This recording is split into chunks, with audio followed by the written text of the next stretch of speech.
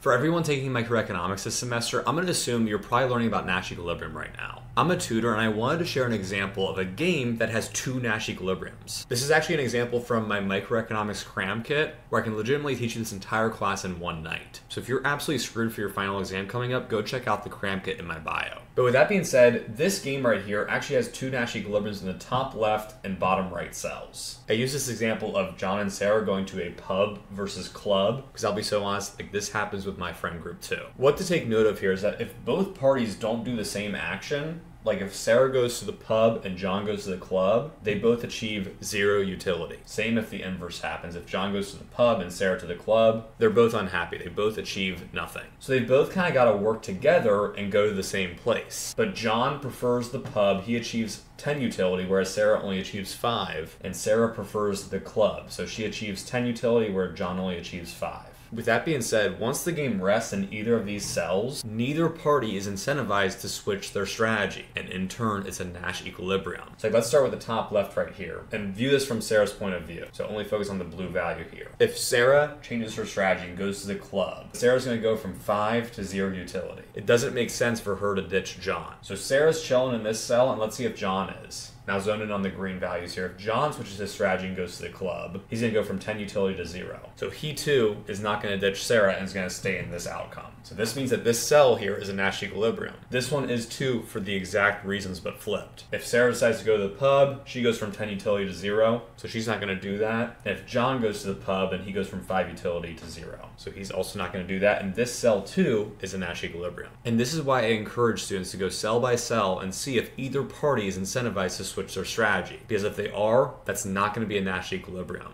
And you gotta go cell by cell because there might actually be two Nash equilibriums at play. All right, with that being said, if you like the way I explain microeconomics and literally need to learn this entire class in one night, I want you to go check out my microeconomics cram kit. This is exactly what you need. I walk you through all the core concepts in this class, and then I help you apply those concepts onto must-know practice problems. Basically boiled down versions of the problems that are gonna be on your exam. Because the beauty of introductory microeconomics is that it's largely standardized across universities. So in the cram kit, we're walking through the core of what you need to know as fast as possible. So go click the link in my bio if you want to save your grade with me.